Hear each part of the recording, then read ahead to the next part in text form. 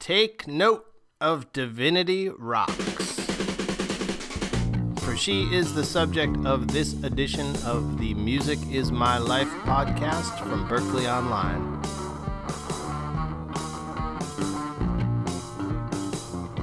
On this podcast, we follow the musical journey of our guests from the very first time they make contact with their instrument of choice to the present.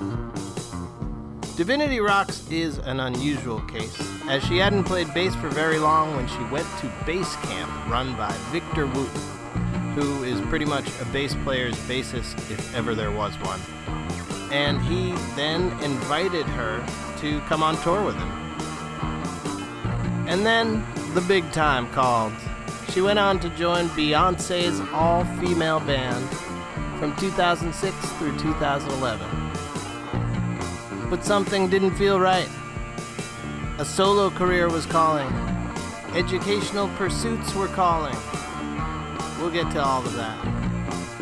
She stopped by the Berklee Online office in Boston on a recent windy day, which I mention because you might sometimes hear the wind in the background of this recording. And she was in town to perform a 10th anniversary show with the Beyoncé band, and to check in with us at Berklee Online, because she begins studying with us next semester. But her first instrument was not bass. It was clarinet. Let us begin when Divinity Roxx was a very small child. As a very small child, I remember just riding in the back of the car listening to songs and how they moved me. Like, they would touch my heart, and I would sit in the back and just sing my heart out, singing these grown people songs, and I could just feel this emotion. And I didn't even understand most of the time what I was singing about. Yeah. But it just touched me. So when the band director came around to all the classes and asked, who wants to play in the band? My hand shot up in the air like, yes, I want to play in the band. Who wants to play? Then the chorus teacher would come around. Who wants to play in the chorus? Who wants to sing in the chorus? My hand shot up. I used to love music class. Once a week, Miss Rosalind Lewis was my music teacher. She's amazing. I just loved it, just loved singing and playing. But as far as knowing that I could be a part of it all, I guess in high school, well, in middle school, I started rapping. Rap changed my life. So that's like mid-'80s, late 80s. Yeah, late 80s. So it's an interesting point there where it's like still some of the old school. Oh, and like the newer wave was like starting, like PE was. Absolutely. MC Light, Slick Rick the Ruler. Who else did I used to listen to? Queen Latifah, Moni Love, you know, all the old school hip hop. You know, I mean, I used to record all the shows. When I would sleep, I would turn on my little tape deck, turn the volume down, and hit record. So basically, your life was juicy. Yes, my life was juicy. Yes. But now, so you said, you know, your hand went up when asking who wants to play instruments. What were you playing then? What did you? I played the clarinet. Clarinet. That was my first instrument. Okay. I loved it though. Yeah. I did. When's the last time you picked it up? We were in, gosh, what country were we in? We were somewhere, and somehow we were in the lobby of some hotel, and we being the band, Beyoncé band. I don't remember even what tour it was. Some of the girls always know all the details. I never remember the details. We were in the lobby of some hotel. Tia was playing the clarinet, I think, and I was like, "Give me that clarinet." Yeah. I took it, and boy, I couldn't even get a note out of it. Really?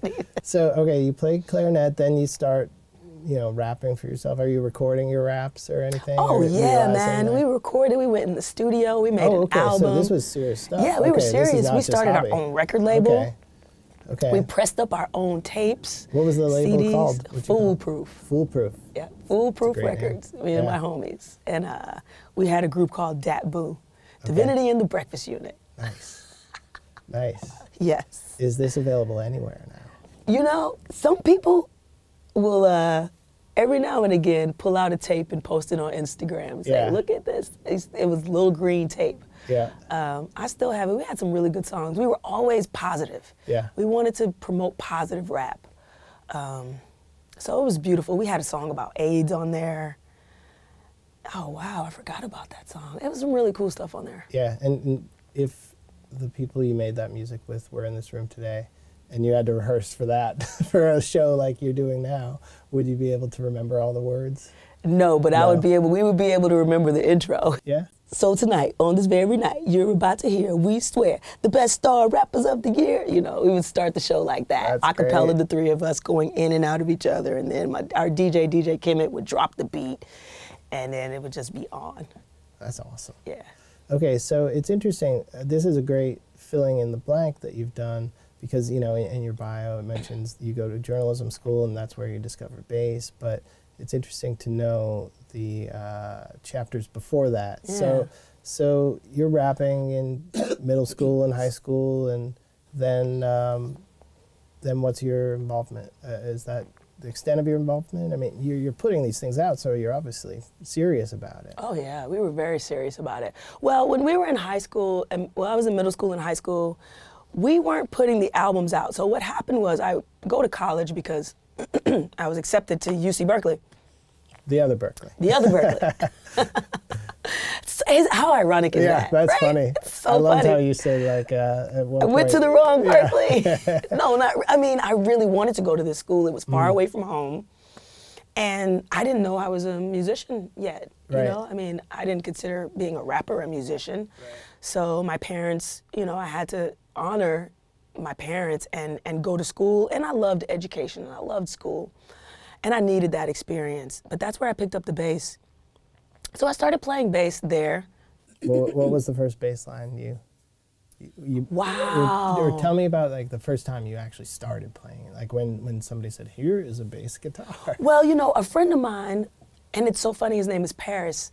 That year, he was lugging around this upright bass, and Yeah. we were having these jam sessions. And I moved off campus, moved into this apartment with all these crazy people, and met this guy, Paris, and this guy, Ajay, who played the drums up in the Bay Area. And they were doing jam sessions, so we were like, hey, you guys should just come to our house and do them. Yeah. And I'm like, okay, cool. I thought it was gonna be like maybe, you know, a few MCs, them, he's playing upright, Ajay on the drums, we're just freestyling, ciphering. Half of Oakland showed up to my house. Yeah. Me and my roommates were like, who are all these people? We don't know who these people are. And you're a It was- freshman in college at this I point? was a sophomore okay, at that you're point. A sophomore, okay. We're like, what happened? But it was awesome. I was the MC, and I would pass the mic around. We had this one guy, he had a little turntable. He's scratching, upright bass, drums. It was amazing. So Paris, ironically, only played bass that year of his life. Huh. He was a guitar player. Okay. So we hung out a lot. I don't know, we just had chemistry. We were hanging out. And I remember I was painting my room and he came over in the middle of the floor and he would just be practicing upright.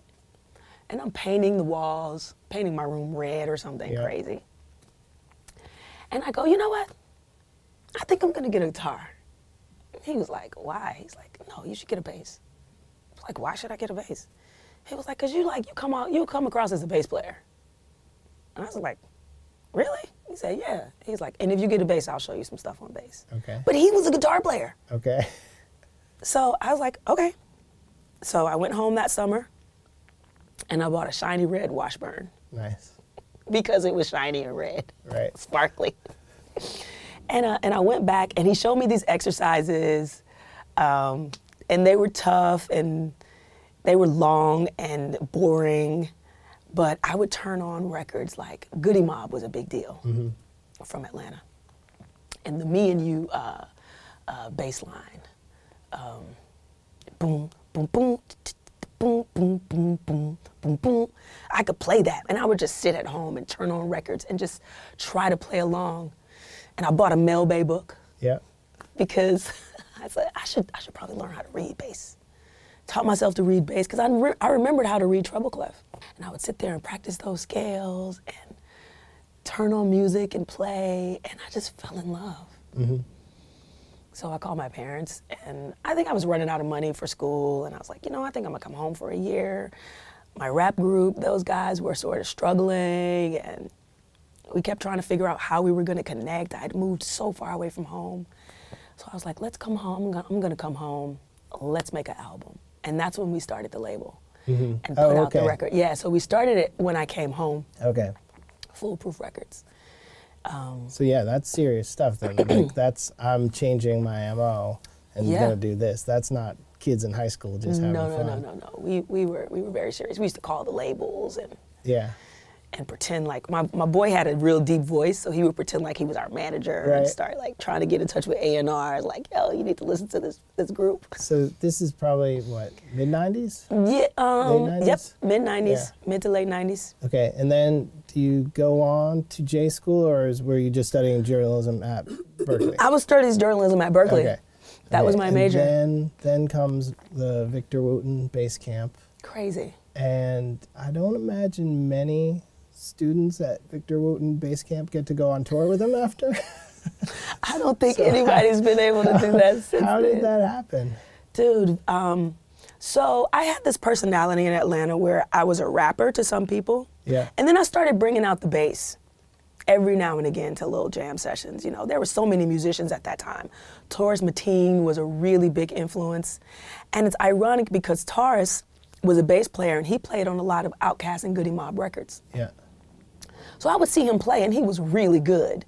So I was like, I play bass. It was like my secret thing, you know, me playing bass. And he was like, really? I was like, yeah. He's like, why don't you come out? My brothers and I play together. Why don't you come out to one of our sessions and we'll see. Yeah. So I go out to their session and I don't know much about bass. So Taurus would show me a bass line.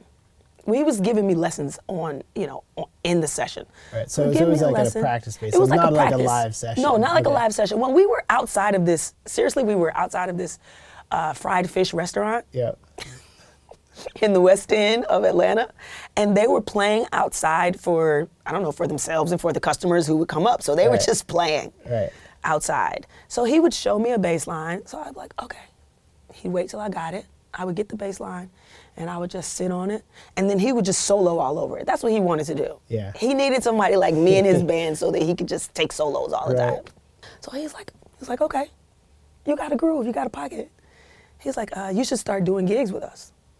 I was like, what? He's like, yeah, we have a gig at the Comedy Corner on Sunday. We're playing for poets, and after we play and the poets do their thing, there's a comedy show. So he's like, come on Sunday, and we're gonna play. I'm like, what are we gonna play? It's like, we're just gonna do what we just did. Yeah. What?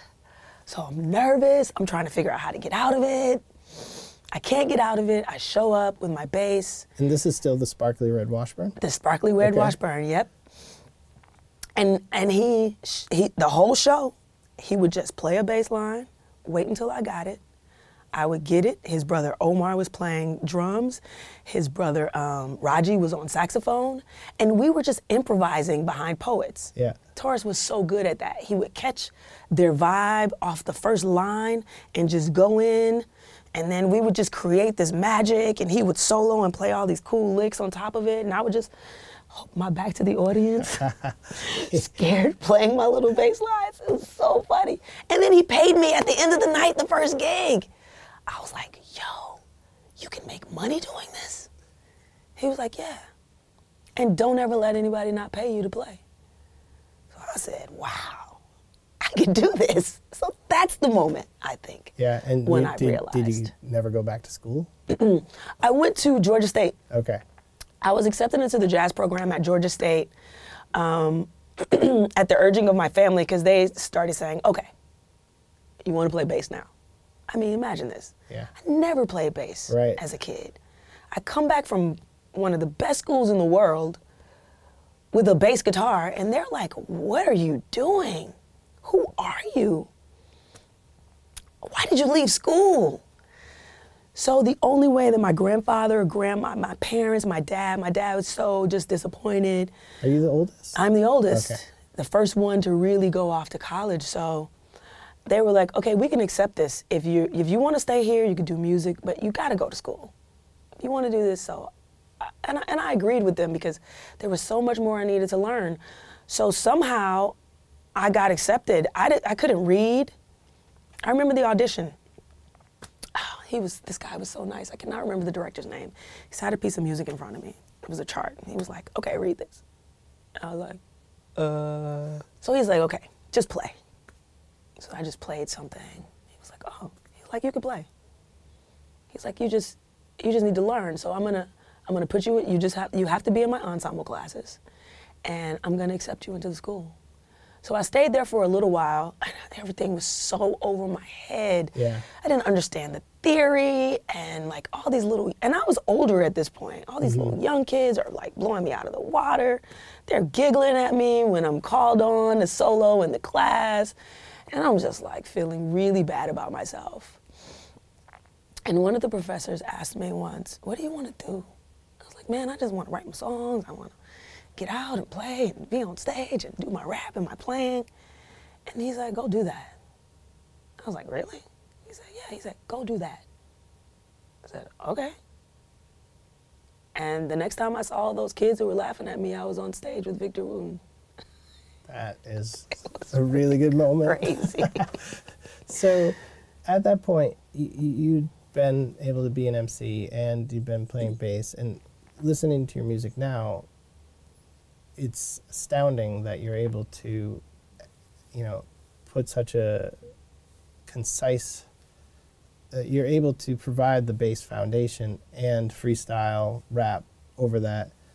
Was that a challenge to get those two skills together? Yes. Because the bass is just so rooted and has to be rooted, and freestyling requires, being out there. Absolutely. Like it's almost like two different parts of your brain, I imagine. It is, and it's still a challenge. Yeah. I don't think it ever stops being challenging. Yeah. Which is probably why I enjoy it so much. I like to be challenged and pushed. Yeah, it took a while. I mean, the very first song I wrote was the D-I-V-I-N-I-T-Y. And that's the song I played at Victor's bass camp. Okay. Vic has to tell the story because from my perspective, I'm standing there, I'm just playing my song, and I got all this attitude, and I'm in the pocket, and I'm, MCs, all we do is brag on ourselves. Right. I'm like bragging on myself about how great I am, and then the song is about my name, which is ridiculous. So Vic is like, he's in the back like, we should take her on the road. But he never let on throughout the rest of the camp. Okay, that's great. So I go throughout the whole camp, and I'm thinking, man, I'm learning so much. It was really great. It was an incredible camp. And this is like shortly after dropping out. Yeah, after leaving Georgia State. Yeah. I ruptured my Achilles tendon, so the thing with the hip hop group sort of fizzled out a little bit. I couldn't tour. I was down for a year, so all I could do was play bass. Right. And a friend of mine gave me a Victor Wooten CD and said, you want to play bass? Jermaine, you should listen to this. I listened to that CD. I was like, I ain't gonna never be able to play like that. Who is this guy? He's amazing. And then I went through all the liner notes, and I remember the liner note saying, this record, with the show of hands, this record was recorded with no overdubs. I was like, he's a lie. He's lying. There's no way he played all that with no overdubs. So I needed to meet this guy. And so I started low-key stalking Victor Wooten, kind of low-key doing his shows. And the internet was not, like YouTube was not a big thing back then. So you couldn't just pull him up and watch videos. So you had to, people had to pass you a VHS tape. Yeah, so this is like early 2000s? Yeah, early 2000s. Yeah. Late 90s, early 2000s. Yeah. I think it was 98. When did he put that record out? I feel like that was late 90s. 99, 90. That's around the time like he and Bela Fleck came to prominence. Yeah, so I toured with him the December of 2000. Yeah. It's my first tour with him. Wow. So you do the camp, the end of the camp, he makes this overture, and you're like, yes. Do you automatically know that you're able to do this and that this is your calling? Or No. No? Absolutely not. When Victor called me and said, so he calls me, hey, Divinity, this is Victor Wooten. He was like, so that thing you did at the camp, is that what you do? I was like, yeah, that's what I do. He said, do you have more songs like that? I was like, yeah. I didn't have any more songs like that. Oh. That was my one song that I had just figured out I could rap and play together. So he's like, okay, so, I was thinking that it'd be cool if you came on tour with me and opened up the show doing that. I like literally laid down on the floor and was like, okay, yeah, I can do that. But inside, I'm like, my stomach is churning. I have butterflies. I'm thinking, what am I gonna do? I need to write some more songs. He's like, well, I think it was like October. He's like, we're gonna tour in December. We'll bring you to Nashville and we'll have some rehearsals and I want you to start the show just like that, what you did at the camp. And we'll have a section in the show where you can do some of your other songs, you can play with the band. And that was that. And then I went on tour with him again. I was thinking, he called me again, okay? Then I would talk to Anthony, and Anthony would say, hey, you know, I think we're getting ready to go on tour again. I'd be like, am I going? He'd say, yes, you're going. It's like, oh, cool. And, you know, after that tour, some time would pass, because he would go on tour with Bela. Anthony would be like, yeah, I think we're gearing up to go again. I was like, do you think I'm gonna go? He'd be like, yeah, fool, you in the band. I was like, I'm in the band? He's like, yeah, what you mean? Of course you're in the band. I didn't know I was in the Victor Wooten That's band. great. So, but, you know, between that lying on your back, phone call, just terrified, do you think if that call hadn't come, you wouldn't, do you think you would have written more in that style? Yeah, Absolutely. You were headed that way anyway? Absolutely. That's great. So it just gave you kind of the extra push. Yeah. Now, so do it now. How many songs did you end up churning out? Or like I think putting 4 together? songs. Yeah. Yeah, I had a section in the show where I did 4 songs. Okay, so it wasn't like I have to put together 12 songs. No, Like, no, yeah, no, okay. because he was, you know, it's Victor Wooten's show, Right, but right. he gave me the space within his show. He would have me, and on the spot, Vic would say, you know, because they were all improvising a lot during that show, so they would start a groove, and Vic would be like, Divinity, come out here and bust a freestyle. Yeah. So I would come on stage and freestyle, and sometimes they would play something that was so cool, I would pull out my pad and start writing, and he would see that I was writing, and he'd be like, Divinity, come out here and tell everybody, share with everybody what you're writing right now. And I would literally have my notebook in front of me spitting what I just written, you know. Oh, that's awesome. Oh, we had so much fun. That's great. It seems like, was that, you know, you leave studying music, you leave an institution studying music, and then you go and get this real world experience. How much of what you learned studying did you apply in the real world there? I don't think I'd studied enough Yeah. to really apply. I wasn't thinking about, I was playing with my heart. That's what I'm gonna say. Yeah. I wasn't playing with my head. I hadn't learned to think about music structurally yet. Mm-hmm. I wasn't thinking about chords and scales and all these different things. I would practice those things, and somehow when you're practicing something, it finds its way in your playing, even without you being conscious of it. So I wasn't conscious of it yet. I'm just really becoming conscious of it now when I'm playing. I'm just starting to think more in my playing. I've been playing with my heart for a long time. Mm. And that's part of the reason why I wanted to enroll at the school, Yeah.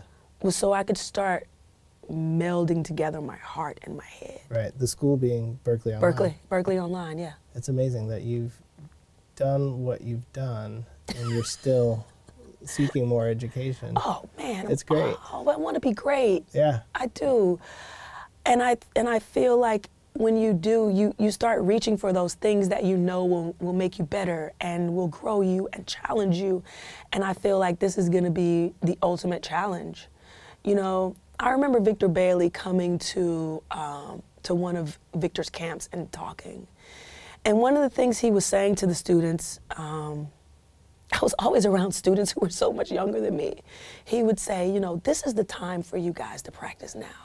You guys don't have to worry about taking phone calls and promoting yourself and keeping up with your social media. You got, or just your business. You know, you guys don't have to worry about yourselves as a business yet.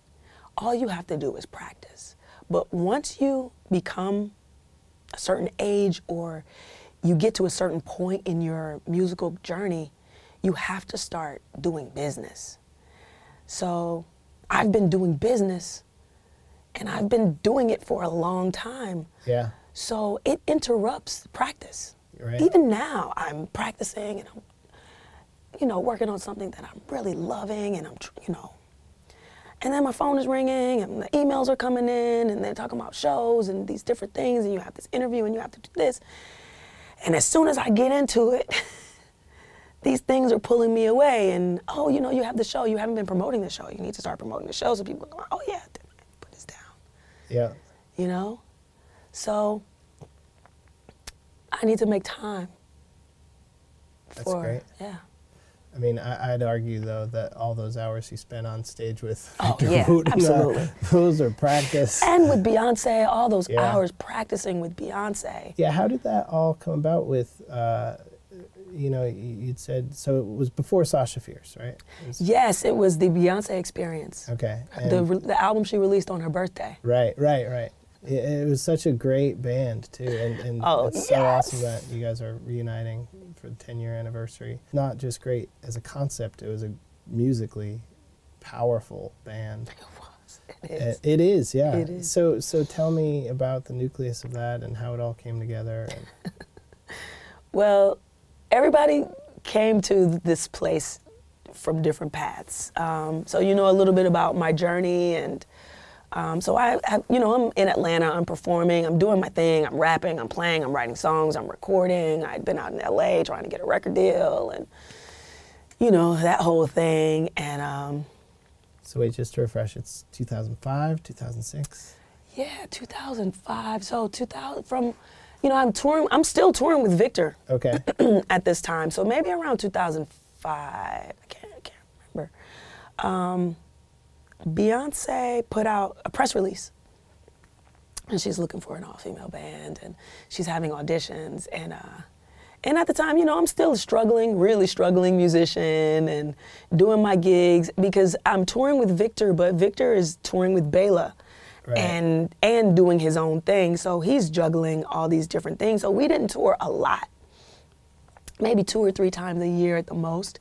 And you know, he had to spend time with his family. So, so in between touring with him, I'm still doing my own thing and trying to build my brand and learning about marketing and learning how to produce and making beats and, you know. Yeah, where are you just teaching yourself all this stuff? Yeah, dude. Wow. I mean, I would have producers because people were trying to take advantage of me. Yeah. They wanted to sign me and make me give away all my publishing. And I had gone to Georgia State, so I'd learned about publishing and learned about the music business and really became business minded. So I'm like, I'm not giving you all of that. And then I would go in the studio with different producers and they would sort of try to shape my sound, and I didn't like the way it was going and it didn't feel like me. And so I was like, I'm gonna learn how to use Pro Tools and I'm gonna produce myself. So I'm doing this and I'm really serious about it. And, you know, I would have days where I didn't shower and I'm just making beats all day, and, you know, I'm into this song and I'm structuring it and I'm spending hours on end up all night, you know, doing this. And my sister sent an email and said, hey, you know, Beyonce's looking for an all-female band. I think you should go audition. I was like, psh, whatever. That's not true. Like, I thought it was a gimmick. Right. Did not believe it at all. Right. Then people started calling me from around the country who I met on tour with Victor. Did you hear this? Beyonce is having auditions for an all-female band. You're the first person I thought of. Yeah, what was your awareness of her before that? I mean, you well, of course I was aware of her. You know, couldn't not be, but couldn't not be. I mean, she was huge, but I wasn't into pop music. Right, right. I was, you know, real underground hip hop. You know what I mean? Yeah. Keeping it 100% real, and you know.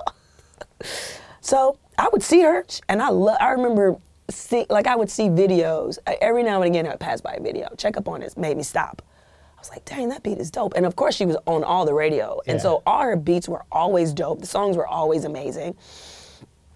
And but I just was never, it wasn't on my radar. You know, I'm a super hip hop head.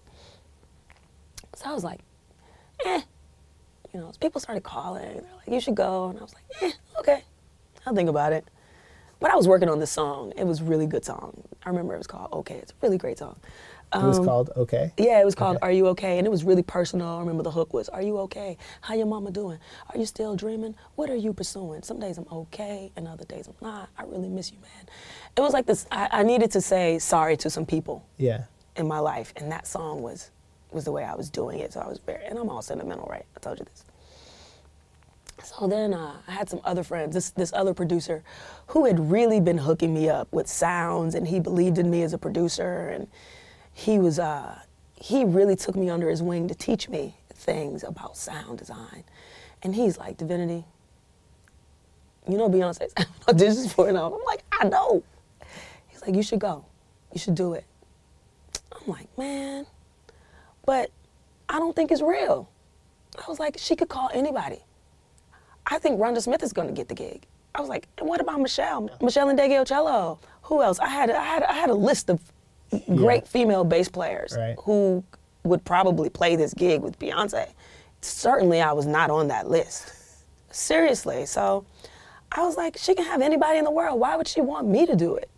And they were like, you should go to the audition. So they came over to my house. They really did this. Him and his good partner came over to my house one day, and I was in producer mode, which means I hadn't showered, and I'm like in my pajamas for 3 days. And they're like, we're not leaving your house until you say you're going to the audition. So I was like, well, sit down. Turn on the TV. If you guys want to eat, here's the refrigerator. I remember, like, I'm all dramatic. You guys can hang out as long as you want. I don't think I'm going to do it.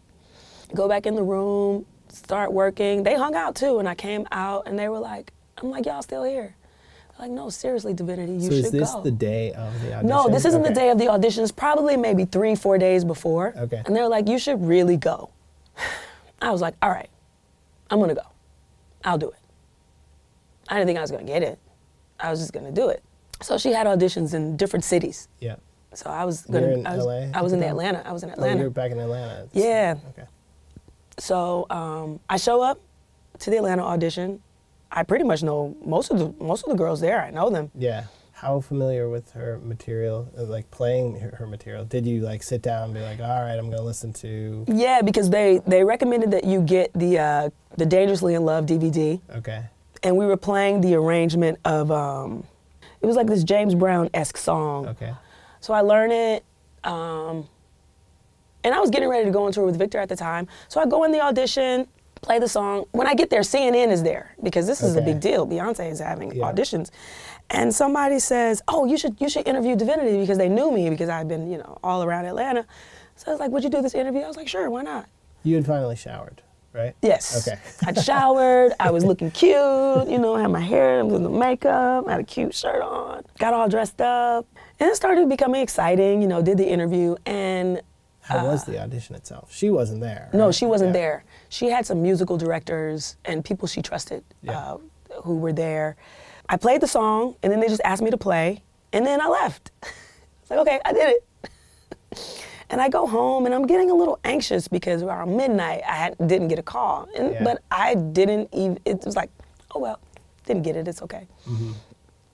My phone rang after midnight, and this deep voice on the phone, like, Divinity, you're gonna go to New York for the second round of the auditions. And I was like, oh, cool, okay. So we're gonna get a plane ticket for you, hotel, blah, blah, blah. I had no money. After midnight. I had no money. Yeah. I didn't even know I was gonna pay the rent the next month, honestly. I had negative $200 in the bank, literally. So I'm like, I'm gonna go to New York, how am I gonna eat? What am I gonna do? Call my mom, like, Mom, I guess, I'm going to New York for this Beyonce audition. Like, I don't know. It still wasn't that big of a deal, right? So I get up to New York, I'm nervous, so scared. I couldn't eat anyway. We go through the whole audition process. I remember the first time I sat down with Nikki and played with her. I turned around and was like, yo, okay. We were playing Deja Vu, I think. Work It Out, that was the song. Yeah, okay. So we played Work It Out, played Deja Vu, killing. Slowly, the girls who were gonna be in the band started coming in the room together. Right. Because at first they were just putting different configurations of girls together. Give me the girl from Atlanta. Give me the keyboard player from Houston. Give me the saxophone player from New York. And so finally they found this combination on the second day of rehearsals. And we were like humping, you know, like it was feeling good. We were having fun. We were encouraging each other, talking to each other like, yeah, you know, like. And what are you playing? Is it just... We're playing Deja Vu. Okay. Pretty much over and over Yeah. and over again because it was her single. Yeah. And of course, it had that crazy bass line. Yeah. Can you give me the Deja Vu bass line though? Just... Boom, boom, boom, boom, boom, ba-doo, ba-doo, boom, boom, boom, boom, boom, ba-doo, ba-doo, boom, boom, boom, ba-doo, ba-doo, boom, boom, boom, boom, boom, ba-doo, ba-doo, boom, boom, boom, boom. You know. That is a crazy bass line. Oh, it's so killing. Yeah. And I knew the guy who played on the record. Yeah. John played that bass line. I had just been hanging out with him in Atlanta. Anyway, so whatever. We play together, and then we're tired of playing the song at this point. Like, we've given everything we have. And people are watching you, too. Yeah, like, you know, Beyonce and Jay-Z showed up. Oh, they're there. Can you imagine? Man, that's pressure. Yes. I remember them sitting there, and I'm just like, that's when it became really real for me, and I started, like, thinking, this could be cool.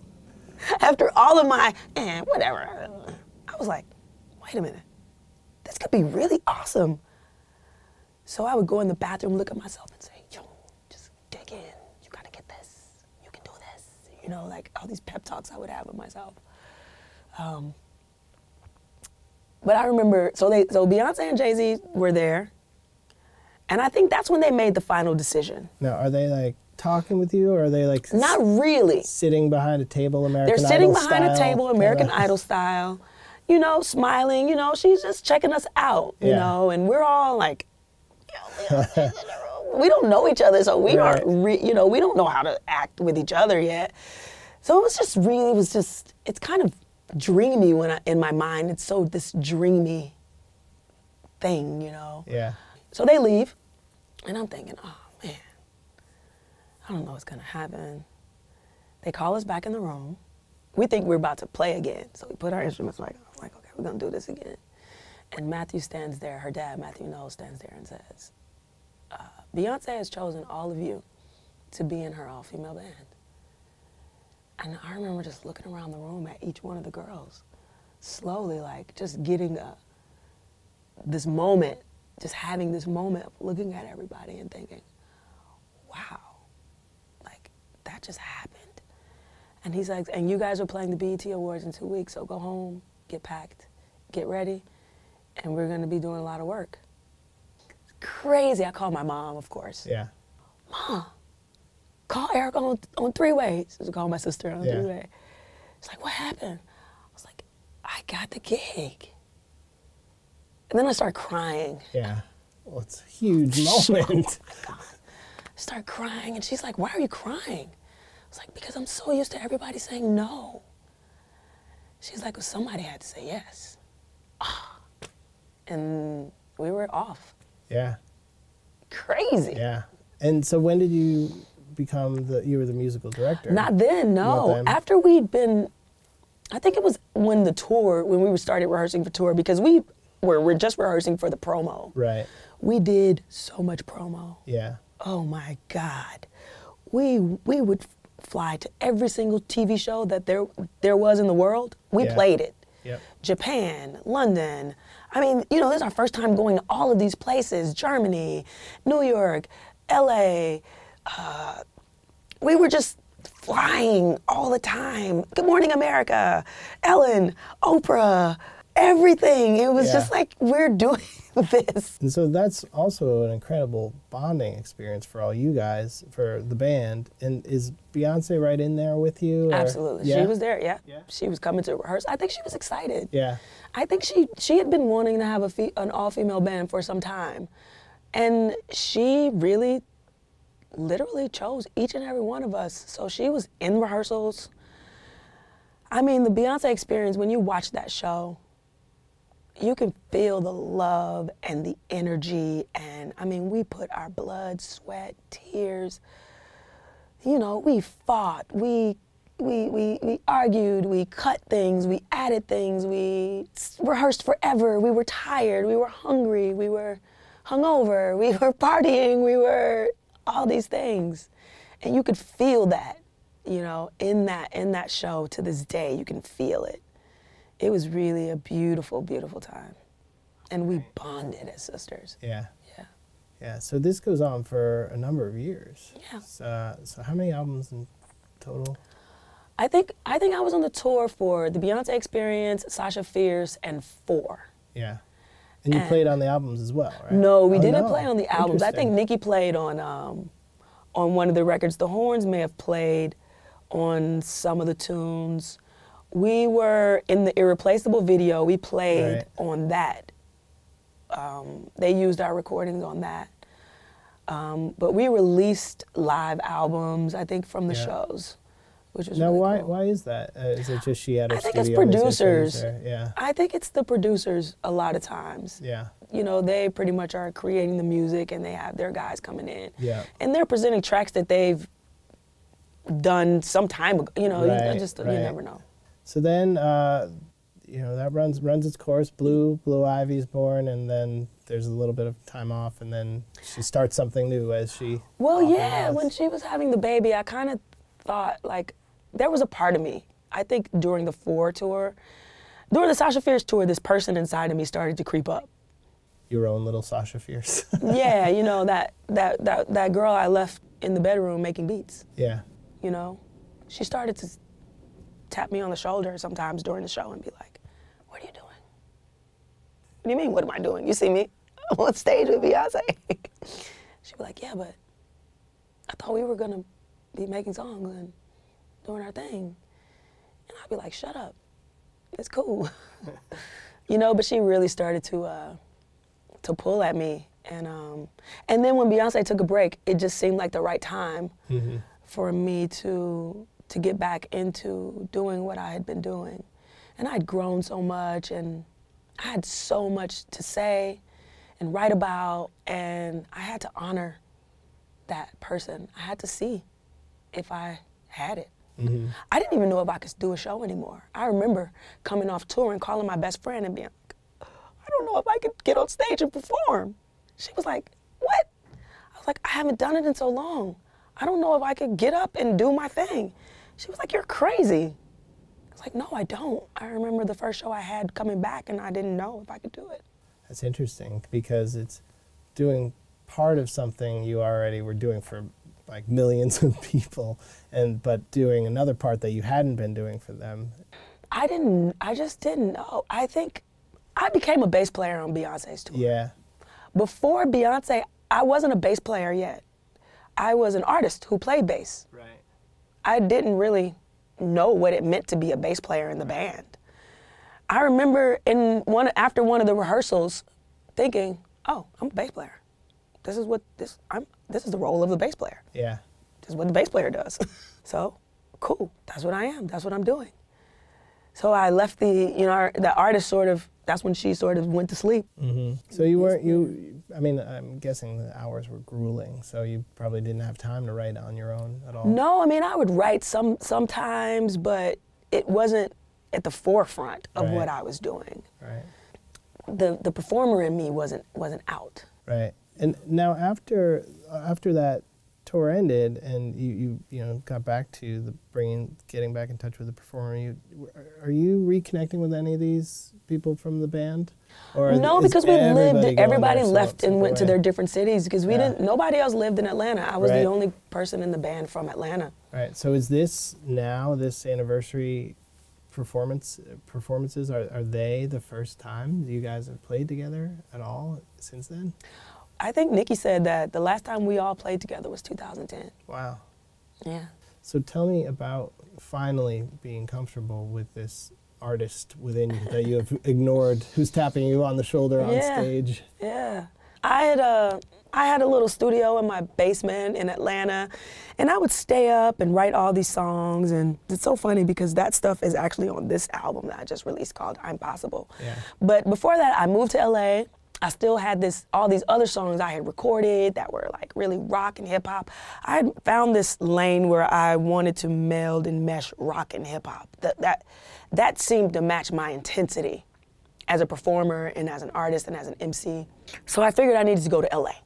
Moved to LA, hooked up with some cats, recorded an album called The Roxx Experience, and then the band broke up. So I'm just kind of out there. I went back on tour with Beyoncé after that, after releasing the Roxx Experience, and then the 4 tour after she had Blue. No, I can't remember. And then that's when I finished, like stopped altogether to give myself, the space. So I started touring in Europe. Started doing a lot of stuff in Europe. My bass company Warwick is German company, so I spent a lot of time in Germany. Hanging out with them and going to their clinics, and they were doing ads of me in a lot of German bass magazines. So people in Germany really had a sense for what I was doing, and the rock and the hip hop thing was really happening there, I guess. So I was touring a lot, and this last tour I did maybe 2 years ago or a year ago with these musicians, Lamar Moore and Julian Litwack. We were in the van. And I was saying, man, I really need to record a new album. And they were like, we should do it, we should do it.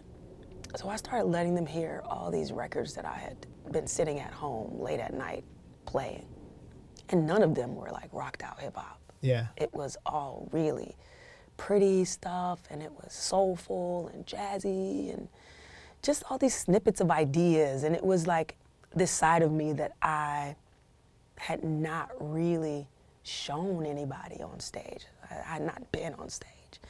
And they said, hey, we should record these songs. So we went in the studio and recorded this album, I'm Possible. So you're starting Berklee Online, and we spoke a little bit before about, before the mics were on, about how, you're going to be on the road and you're going to be taking classes, and you can't bring a full-sized keyboard with you. But how do you plan on incorporating what you may learn in these courses into your profession? Well, I've been doing a lot of master classes. Yeah. And going to universities throughout Europe, giving master classes, and it really gave me this penchant for teaching that I never felt before. It was super rewarding. My dad years ago had said to me, you should teach. I was like, yeah, right, Dad.